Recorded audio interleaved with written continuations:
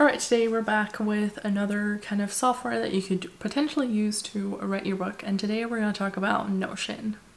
Hi, I'm Hanania Leclerc. I am a multi-genre writer who shares tips and tricks and talks about her life.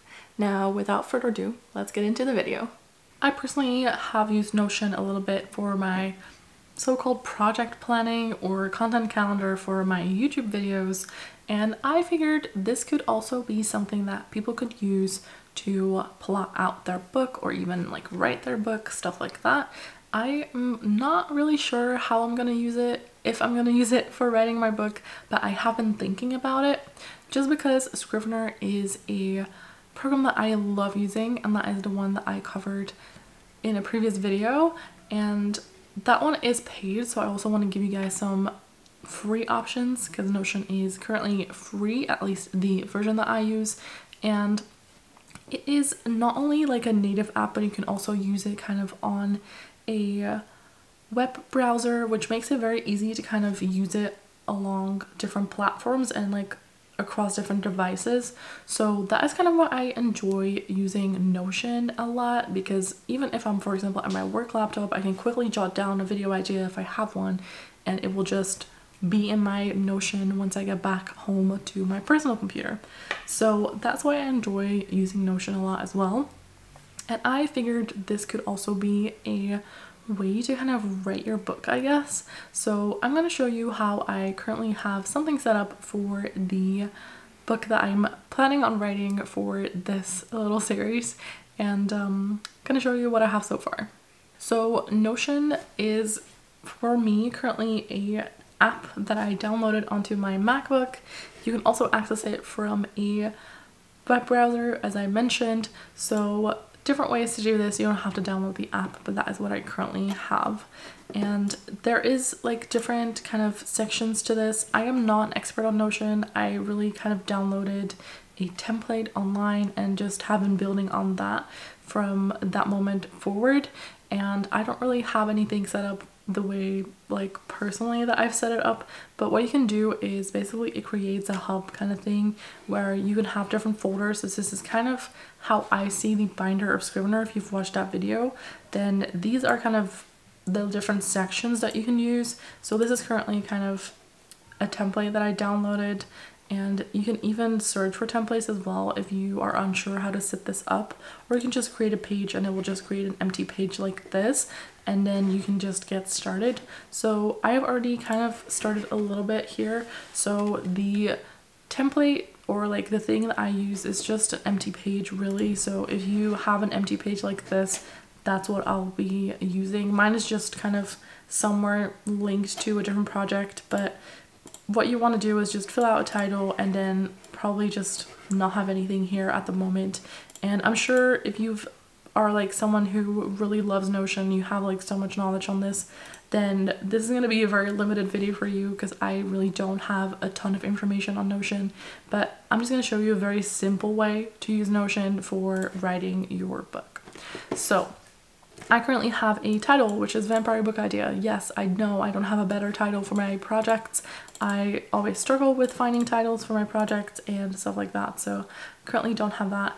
This is information because it's kind of linked to something else, like a different section, so that's why this is in there. You don't need it. You don't have to have this. It probably won't show up once you start creating a separate page, and this is kind of the additional information. You don't need it. We can just ignore that bit. So the section here is basically where you start your document. So your document will be kind of blank, so it will just be tons of space that you can start using. And the way that this kind of works is you have different lines, and it says press a space for AI or a kind of slash for any commands. So if you do a slash, you can get kind of a drop down of what you want it to be. So you can just do basic text, or you can do a page, a to-do list, if you have certain things like that. What I like to do is do a heading, or even better, a toggle heading. So the way that I kind of do it is toggle, and then if you do that, then you get the headings as well. So I use a toggle heading and then just call this like book maybe, or whatever you want to do. and then that becomes kind of a collapsible thing, which I enjoy because then I don't have to have all of this open all the time, and I can collapse it whenever I am not working on that specific section. So that's what I enjoy using. You kind of get to do what you want in this, but that kind of helps me keep the overview of certain sections in this kind of Notion document. So if we're looking at, for example, book 1, and we move all of this, which I already have set up is chapter 1, chapter 2, etc., then that will become like more clear. So what you can do if you have Notion like this is you can select stuff by just kind of clicking and dragging, and then it will highlight the stuff that you've selected. If you don't have anything, you can just kind of keep going. You can do it in the toggle menu. So then this would become like, maybe you do like chapter 1 like that, and then you do chapter 2. And now it's just kind of plain text, but if you want it to become like a page, you can say turn it into a page and put it there. Or you can even do turn it into a toggle list again. So you can do a toggle list in a toggle list, and then maybe do this as like heading through 2. And then this can also become a heading if I want to do that. So then I go into turn into and then say heading 3. Now, as you can see, this is currently saying that this is all underneath each other, but that's not what I want. I want chapter 2 to be on the same level as chapter 1. So I just kind of drop it in here. Now, you might think, well, that's not what I wanted because I want chapter 1 be above chapter 2. You can just move it around. You can just drag and drop kind of when you see these little dots. That's when you can drag and drop kind of anywhere you want it to be. You can move it outside of book 1, you can do it into chapter 1, you can do it underneath chapter 1, underneath chapter 2, like kind of really depends on where you want this to be. If I collapse book 1, as you see I have just done, then it just kind of limits what I see, and I enjoy that because then I don't have to worry about that specific section. If you want to delete it, it's also very easy to delete certain things. Just kind of backspace it, select it and backspace it as well, and it's just gone. This is a page, so that just means it opens a separate kind of document, if you will, if I click on it. So you can see that this is a different blank sheet, and that's kind of where I wanted to put the information I have in Scrivener already so that I can have it all in one place. And then I have some general information, which is just the characters and who they are, what their name is, etc. And then I have the beat sheet I was going to put in here as well, which I haven't done, but that is just kind of as an outline for myself to see what I was planning on doing, and then that way I can reference it but collapse it once I don't need it, so I can just kind of open and close it. And that's what I like with the toggles. So that I've set up kind of a chapter 1, chapter 2, and then chapter X as a way of kind of starting to write this. So chapter 1, if I then uncollapse it, I can start typing in this, and this can be kind of my document once I start using this. So then this is my first chapter, and this is what I have to write about, like stuff like that. If I then collapse it, it's all neat, and I don't have to see the heaps and heaps of text that are going to be in here. If I, for example, grab maybe the original Scrivener stuff that I have for this, I don't know, I'm gonna have to grab it. So I can grab it from the idea shelf because that's where it's currently at. But if I, for example, grab all of this, which is 4,000 words, I don't necessarily want to see that all in here. So I'm just gonna paste it underneath chapter 2 maybe. As you can see, this is a lot. So once you start getting into this and you're like, okay, well, cool, but I want to go back and just, you know, work on something else or whatever, then you can collapse this and it just becomes invisible, right? It's still there, it's just collapsed, and that's what I enjoy a lot, so that I don't have to see all of it and scroll down a lot. I can just kind of toggle it back and forth like this. And why I've set up chapter X is because you can duplicate these. So I will just kind of duplicate it and then call this chapter 3 and then do it from Jackson's point of view.